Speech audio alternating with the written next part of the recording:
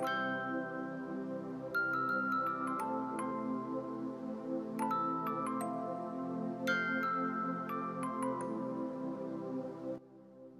ժողովուրդ ջան, ողջույններս ձեզ բոլորիդ, ով դուք գտնվում եք Ալիսայի խոհանոցում։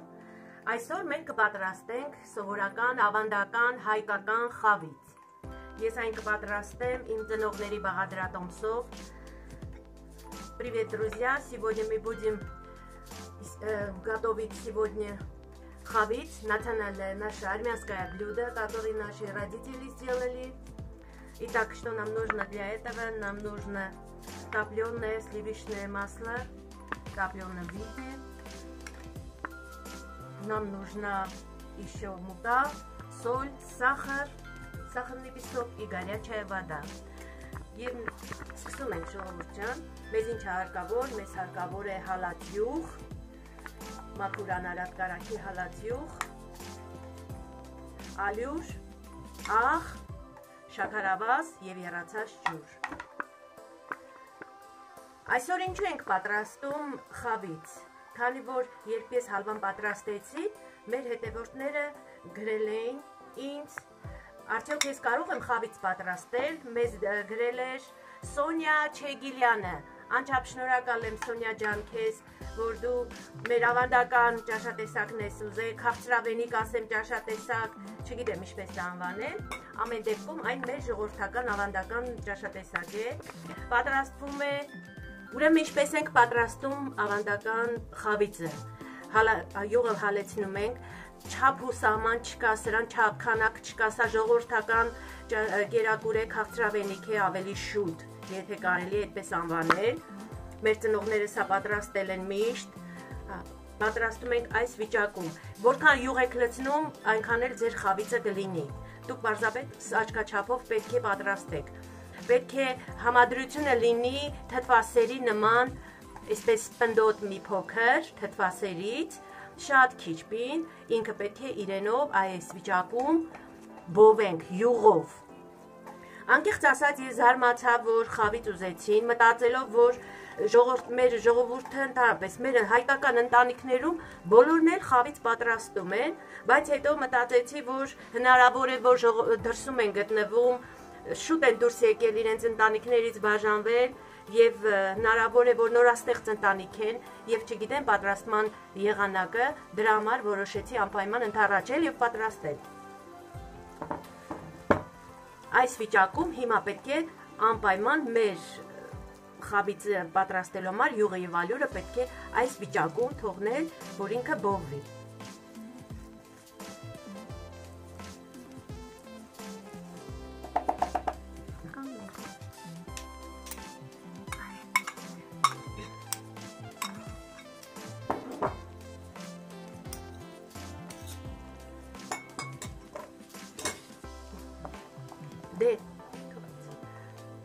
Ես մի անգամից մի փոքր շատ կպատրաստեմ, այսպես,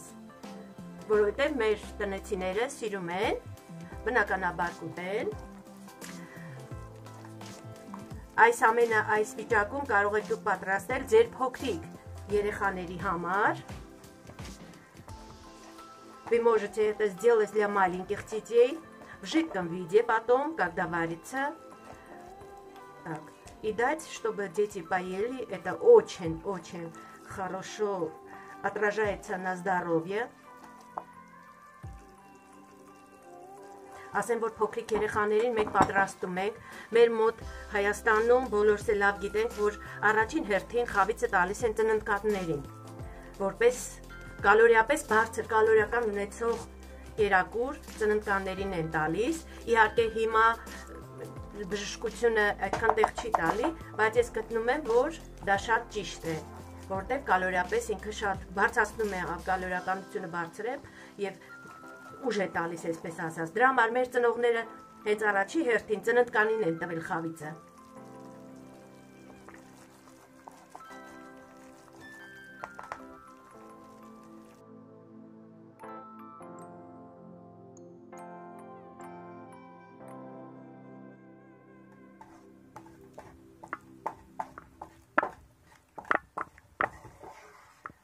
Անընդհատ պետք է անընդհատ խառնել։ որպեսզի ստանանք շագանակագույն տեսքը իր, պետք է շագանակագույն դառնա։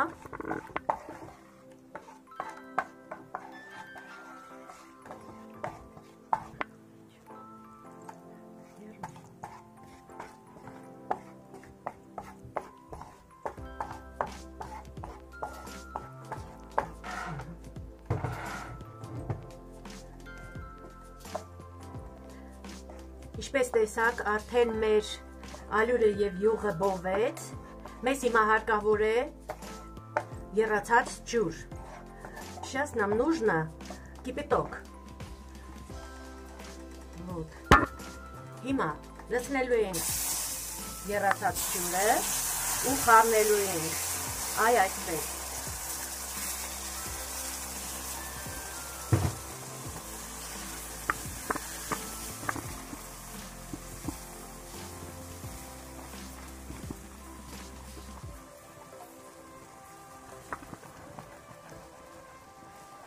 Այսպես խառնում ենք, որպեսզի ջուրը և ալյուրը արդեն համասեր դառնան, կարող եք նաև վերցնել կրակից, խառնել, հետո նոր դնել։ Ուրեմն ինչ ենք անում, այնքան ենք ջուր լցնում, որ ոչ շատ ջրիկ լինի, ոչ էլ շատ պինդ։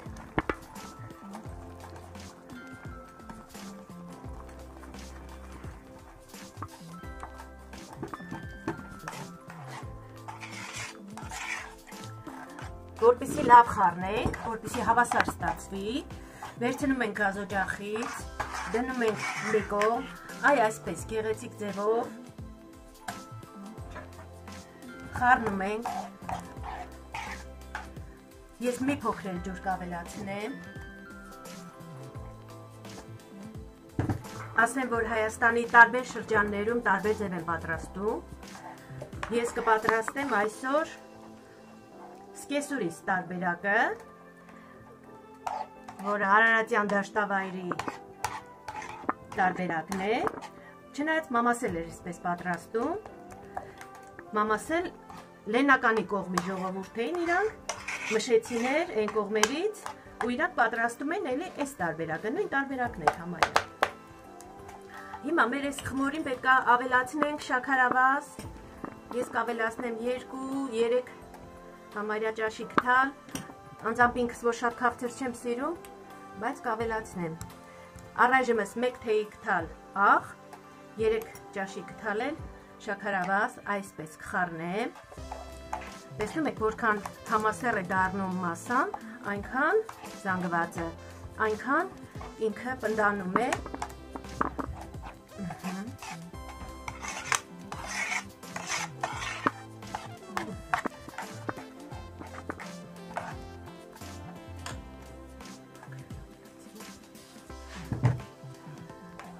Պետք է ստանաք մոտ, թթվասերին մոտ զանգված մի փոքր պնդոտ ու թողնելու ենք, եռա, պետք է եռա այնքան, մինչև որ յուղը դուրս տա։ Խավիծը այդպես են եփում են, պետք է եռա ու յուղը դուրս է տալի, այն յուղը, որը դուք օգտագործել եք ալյուրը բովելուց, յուղը դուրս է գալի։ У нас вот такая масса, как сметана.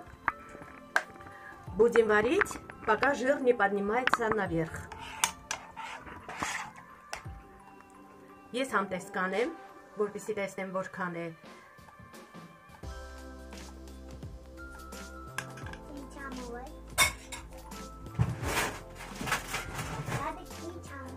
Ես 1 ճաշի գդալել շաքարավազ կավելացնեմ և շատ քիչ կես թեյի գդալել աղ նորից։ Եվ այսքանը բավական է, որովհետև արդեն համը իր տեղն է։ Խնդրեմ, վերջ։ Թողնում ենք եփվի, մինչև յուղը դուրս տա խավիծի երեսը։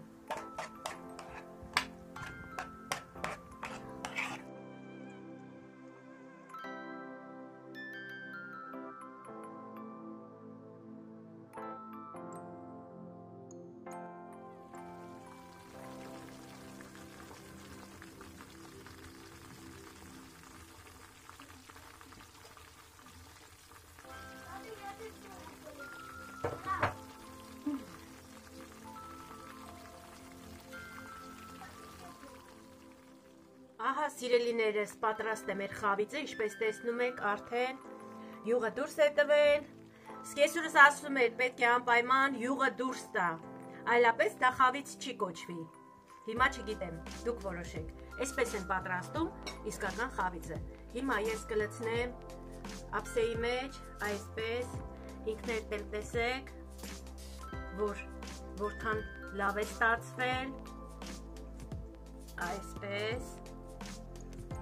խնդրեմ, կարող եք տեսնել, թե յուղը ինչպես է դուրս եկել, խավիծ եփելուց տակը մի փոքր կպնում է, բայց դա ոչինչ, կան մարդիկ, որոնք հենց այդ տակի մասն են սիրում։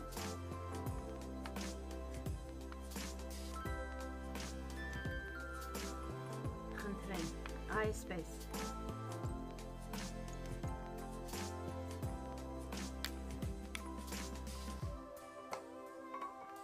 Итак, друзья, наш сладость хавиц уже готов. Мы испекли наш сладость почти 8-10 минут. Вот так жир должен выйти наружу. Очень вкусно был, у меня получилось.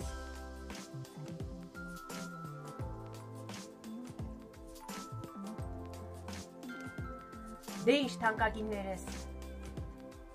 այսքանով վերջ, մեր խավիծը պատրաստ է, ինչպես տեսնում եք, շատ համեղ է ստացվել, պատրաստեք, վայելեք. Ну что, друзья мои, все у меня готово уже, очень вкусно получилось у меня.